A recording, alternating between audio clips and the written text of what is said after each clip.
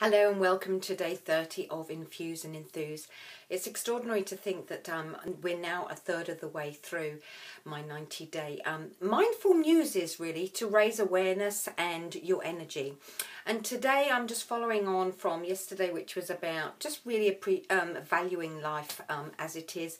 But today is just a bit deeper than that. It's to have an appreciation of yourself, to actually see yourself in a different light. It's the 1st of October here in New Zealand, and I kind of see it's like a theme of new beginnings.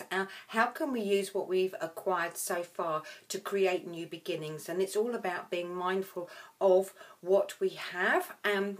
We've taken this journey so far.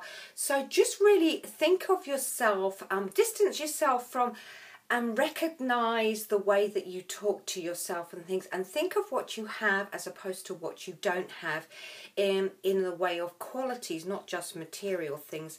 And you'll begin to appreciate yourself and see yourself in a completely different light.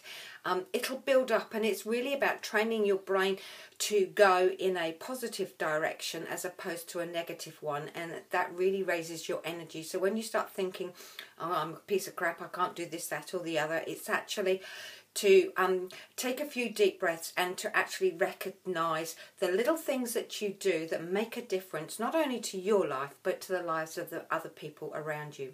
Anyway, tonight I'm going to be doing at 7 o'clock a resume of the last 30 days to set us on our way for the following 60 days. So I look forward to seeing you then. And don't forget, when you've got any questions, just message me, and I look forward to it. Take care. Bye-bye.